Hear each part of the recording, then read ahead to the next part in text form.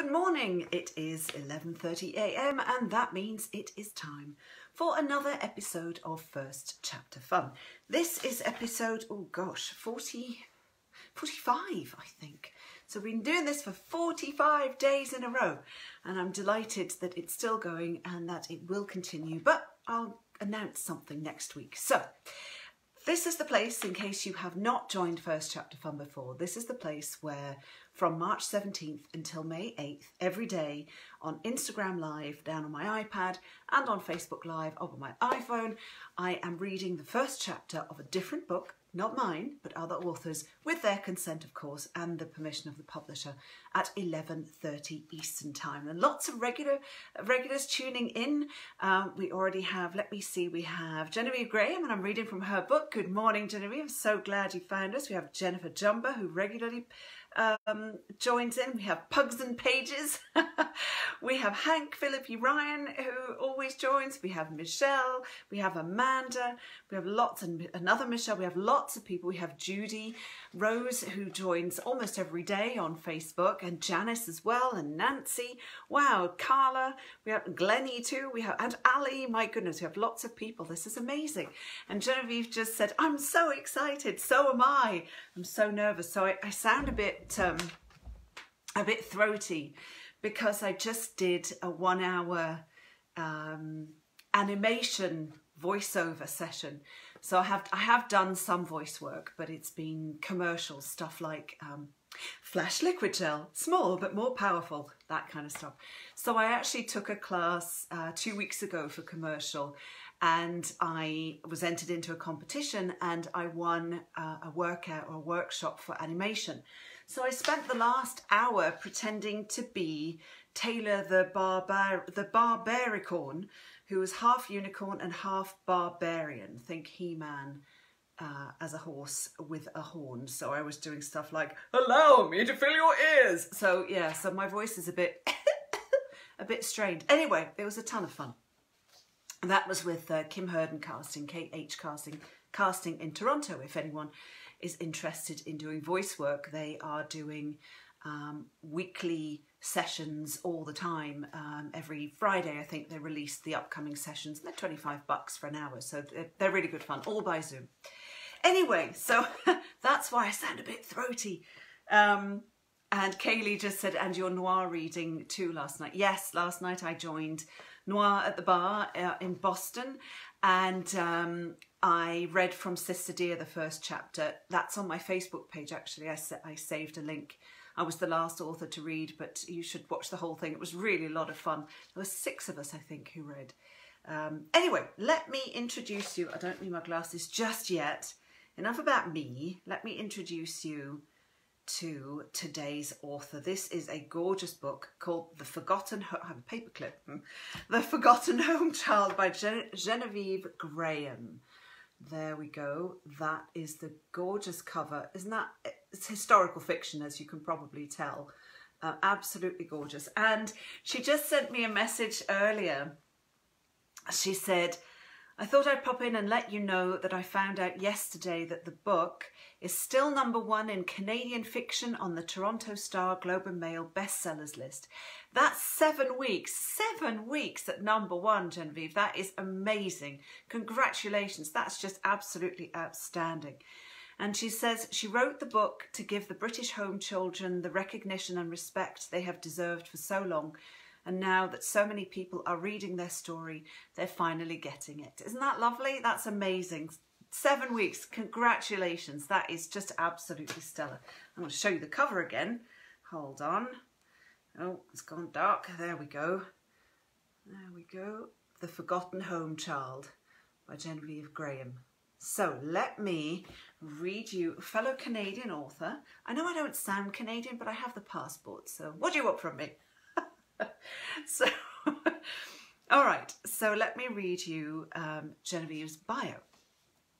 So Genevieve Graham is the best-selling author of Tides of Honour, Promises to Keep, Come From Away, At the Mountain's Edge, and her most recent hit, or smash hit, I should say, The Forgotten Home Child, which has been #1 on the Toronto Star's bestseller list since it released on March 3rd, so that's 7 weeks. Yay!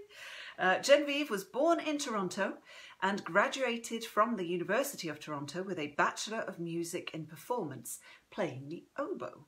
I love the oboe, it's very soothing. On a ski vacation in Banff, she met her husband-to-be in a chairlift lineup, as you do, and they lived in Calgary for 18 years, bringing 2 amazing daughters into the world. They moved to Nova Scotia in 2008, where she discovered how little she knew about Canada's history. Genevieve never considered being a writer until she was in her 40s. Snap, same for me. But her research evolved into writing historical fiction, her favourite genre. She is passionate about breathing life into Canadian history, reaching readers' hearts and their minds, and she plans for a new release every year. And you can visit her at genevievegraham.com. So, I love that, meeting at a chairlift. Isn't that great? What a great story. We need to know more about that story, Genevieve. Who made the first move? Who made the first comment? Did he go over your skis as they do sometimes? What happened? Tell us more. Tell us the story. And as always, I will, I forgot to say this, I will save this video on Instagram. It will go onto my feed. It will be on my story, but I will save it, upload it to my feed as well. And I will save it on Facebook. So please, please, Genevieve is here. Ask her some questions. She can respond to them directly as I'm reading, or save them for later. But maybe you'd like to know how she conducts her research, or what fascinates her about writing historical fiction, or how it feels to be a bestseller for 7 weeks in a row. I'd like to know that. What's that feel like? That must be absolutely brilliant. So let me show you the cover again of The Forgotten Home Child. Here we go. And while I'm doing that, should Facebook, as it does sometimes, drop the connection, don't worry. If I freeze, I will come back and I will restart the recording. So go make yourself a cup of coffee and come back in a few minutes. All right, so let me read you the back cover copy of The Forgotten Home Child. The home for unwanted girls meets Orphan Train in this unforgettable novel about a young girl caught in a scheme to rid England's streets of destitute children and the lengths she will go to find her way home, based on the true story of the British Home Children. 2018. At 97 years old, Winifred Ellis knows she doesn't have much time left, and it's almost a relief to realise that once she's gone, the truth about her shameful past will die with her. But when her great-grandson, Jamie, the spitting image of her dear late husband, asks about his family tree, Winifred can't lie any longer, even if it means breaking a promise she made so long ago. 1936. 15-year-old Winnie has never known a real home. After running away from an abusive stepfather, she falls in with Mary, Jack and their ragtag group of friends roaming the streets of Liverpool. When the children are caught stealing food, Winnie and Mary are left in Dr. Barnardo's Barkingside Home for Girls, a local home for orphans and forgotten children. At Barkingside, Winnie learns she will soon join other boys and girls in a faraway place called Canada. But Winnie's hopes are dashed when she's separated from her friends and sent to live with a family that has bought her to be an indentured labourer on their farm. Faced with this harsh new reality, Winnie clings to the belief that she will someday find her friends again. Inspired by true events, The Forgotten Home Child is a moving and heartbreaking novel about place, belonging, and finding family beyond the bond of blood. Sounds amazing. I'm not surprised it's been number 1 for 7 weeks in a row. Let me show you. You've gone all blurry unless I take my glasses off. It's so disturbing. I can't see you. All right, so I'll show you the cover again. There we go. The Forgotten Home. There we go. The Forgotten Home Child by Genevieve Graham. Chapter 1. Winnie, present day. My life is spilling onto the street and I am as helpless as a child to stop it. Through the living room window I watch my treasured Ulster coat tumble into a mound on the pavement, followed by a flutter of faded grey cotton when my frock lands on top. The old woolen stockings, mended so many times, slip out and cushion the books as they fall. Then come my boots. My granddaughter, Chrissy, is staring down at the little pile with a sort of guilty curiosity, but she sobers when she glances toward the house and sees my stricken expression. She stoops and gathers my things, placing them gently back inside the little wooden trunk I have kept with me for over 80 years. As she snaps the rusted hinge closed, I curse the rotted metal for releasing a secret I have kept to myself for so long. Moments later, Chrissy comes into the house and quietly sets the trunk on the floor next to the rest of my things. "I'm sorry, Gran, the hinge broke." She puts a warm hand on my shoulder, and I pray she will be able to contain the questions flickering in her eyes. "But that's the last of it," she says, and I exhale. "I have to go pick up Jamie from school. It's my turn in the carpool. Will you be okay for a bit?" She'll only be out for a few minutes, and yet I am glad she asked. I've never been comfortable being alone. The silence is too loud, full of so many voices I've loved and lost. I pat the arms of my chair. "I'll be fine. I promise to sit right here and not die while you're gone." Chrissy frowns slightly, but grabs her keys and heads to the doorway, where she pauses and glances back at me. "I'll be fine," I say again, ashamed of my snide remark.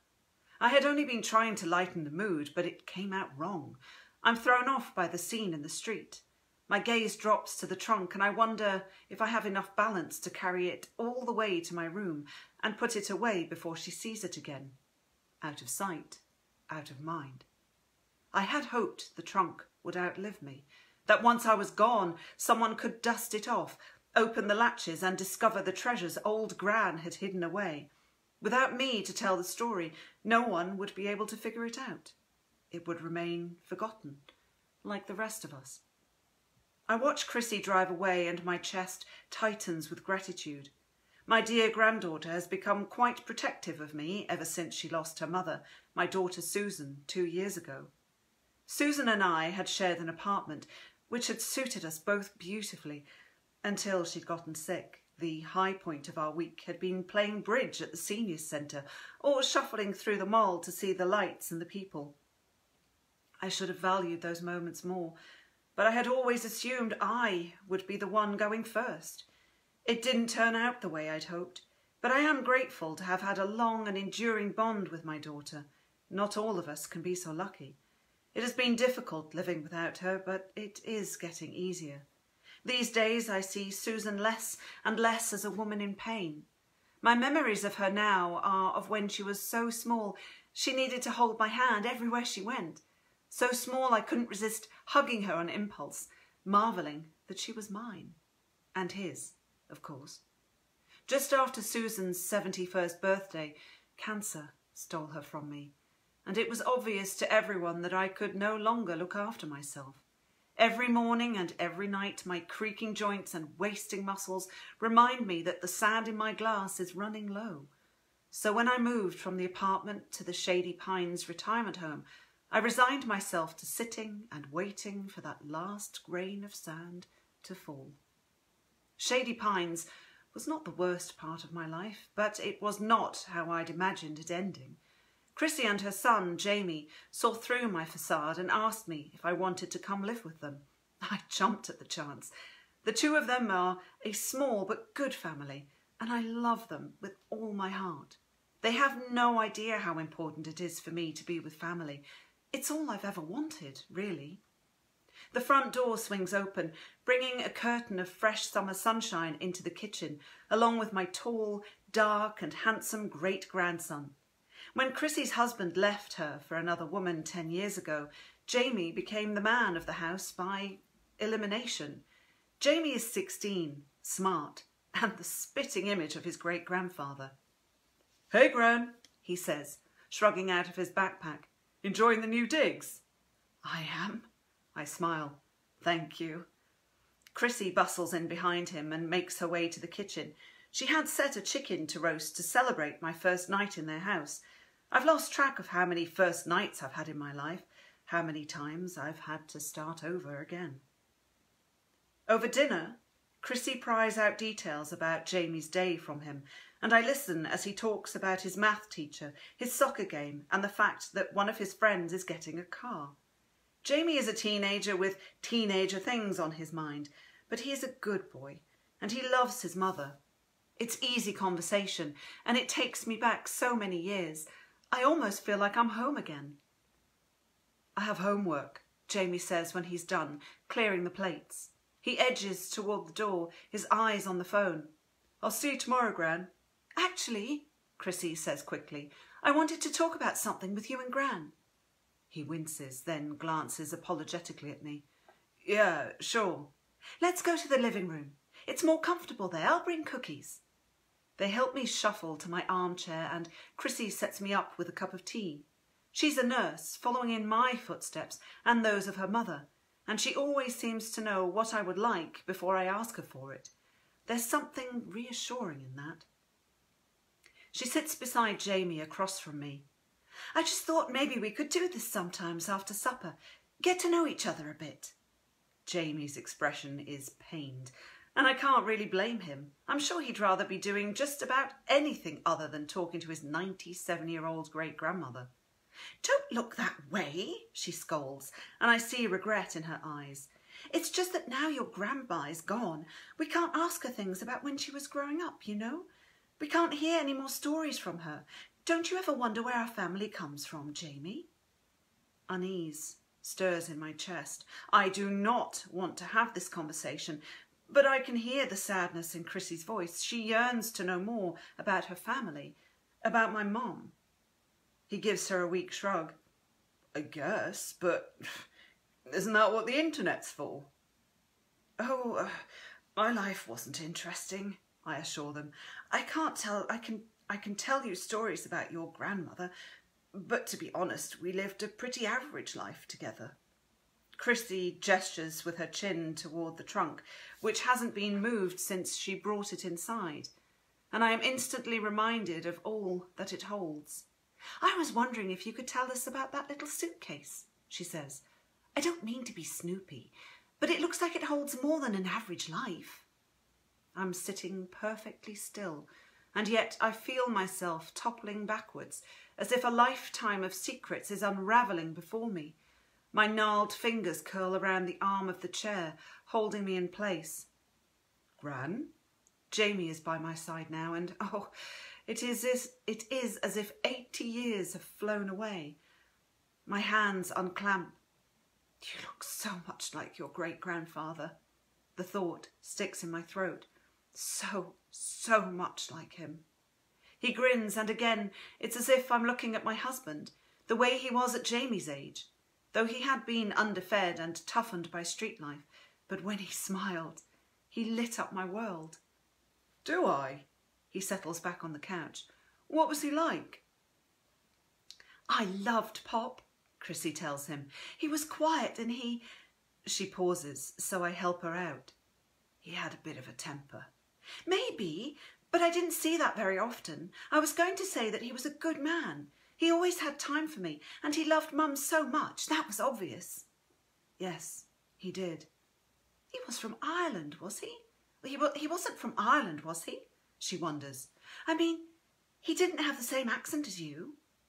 I thought I'd mostly lost mine, I say. I haven't been there in a very long time. Jamie shakes his head. No, you're still real Irish. I wish I had an accent. I wink and reach for my thickest brogue. Come on, boyo. I'm not the one who'd be having an accent. Jamie grins and takes a bite of a cookie as his mother leans toward me. Mum said your family left for London when you were little. Ah, is that right? And you had 4 brothers. Why did your parents decide to leave Ireland? How long had it been since I'd thought of my little brothers? I imagine they're all gone now. London was where everyone was going. Jobs, money, a better life. Almost all the English, Irish and Scots living in the countryside moved to the city back then. Was it better? No, just more crowded. What about Pop? Chrissy asks. Where was he from? Oh, he was from London. Did he have any brothers or sisters? He had a sister, I reply. Then I stop, unable to say any more. Only one person in the whole world knows my story, and he has been gone for 15 long years. Not even my beautiful daughter, Susan, knew the humiliating truth about her parents. Chrissy and Jamie are watching me, waiting, and my heart races as if I am standing on the edge of a cliff. I'm ashamed to tell my story, but now I have no choice. My family deserves a history.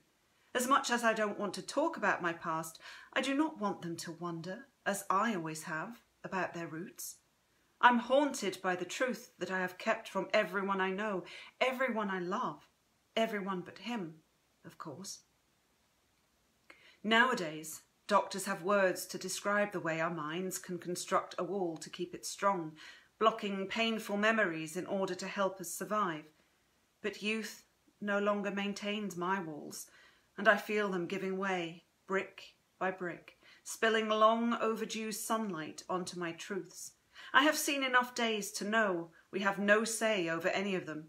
Life picks us up and drops us where it will. My friends and I were thrown into a whirlpool, and we did what we could. But we were only children after all. We had no idea how to swim. I take a deep, shuddering breath and stare at the trunk. I never expected anyone to ever open that trunk. That was the first chapter of The Forgotten Home Child by Genevieve Graham. Look at that. #1 on the charts in Canada for 7 weeks now. 7 weeks.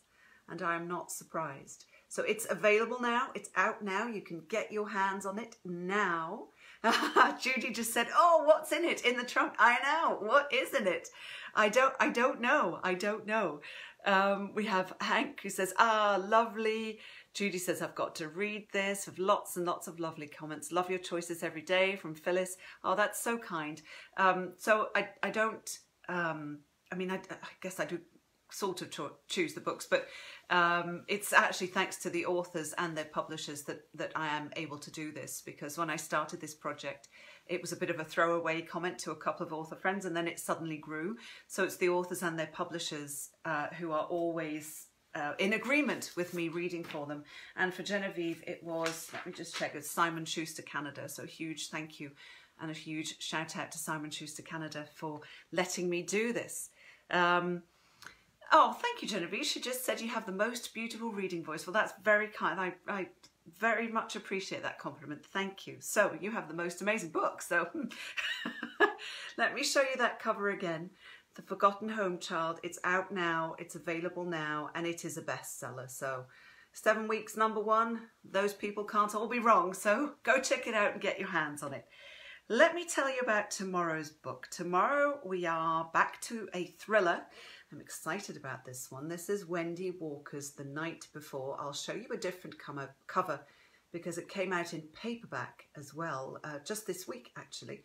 So that's tomorrow's read, The Night Before by Wendy Walker. And it will be, as always, at 11:30 a.m. on Instagram down here and on Facebook up here. So I hope that you'll be able to join me then. And I hope that you have a lovely Thursday. I was going to say it was Friday, but it's not. It's Thursday. Tomorrow's Friday. Woohoo! We'll have got through another week, another crazy week. So I hope you enjoyed today's first chapter fun. I hope that you will tune in again. And until then, I'm just going to answer this question. We have Corenza who just said, is there a list of the books you're reading that we can see? Yes. So on Facebook, on my author page, Hannah Mary McKinnon, there is at the very top, I pinned a link with the first chapter fun graphic.